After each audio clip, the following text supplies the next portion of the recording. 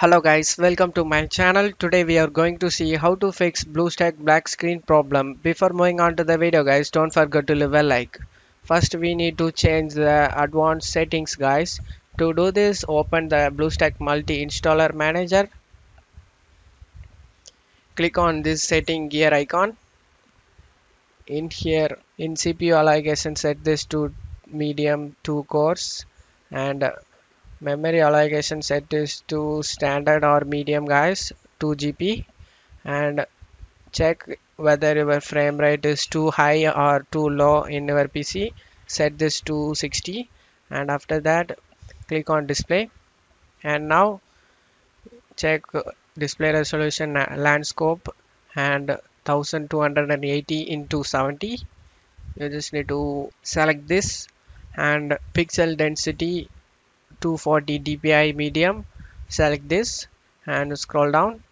Interface scaling, set this to default, and after that go to graphics, set this to OpenGL graphics renderer, and interface renderer set this to auto, and select save changes.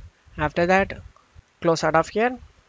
Second step is to change graphics settings guys. To do this, go to search menu and type graphics settings. Click on open it guys. Now check whether you have BlueStacks in here. If you're not having it, then you need to browse it guys. Click on the browse option and navigate to the BlueStacks and click on it and add it guys. After that click on this BlueStack and select option and select this to high performance and select save guys. After saving changes, now close out of here. After doing this, third step is to change DPI settings. To do this guys, right click on the BlueStack 5 and select properties, select compatibility tab and checkmark run this program as an administrator and select change high DPI settings. Click on this checkmark override high DPI scaling behaviors.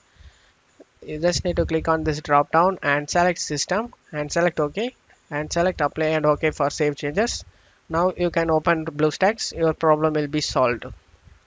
And I hope this video helped you guys. If the video helped you, don't forget to leave a like guys. You can also subscribe me and support me guys. Thank you.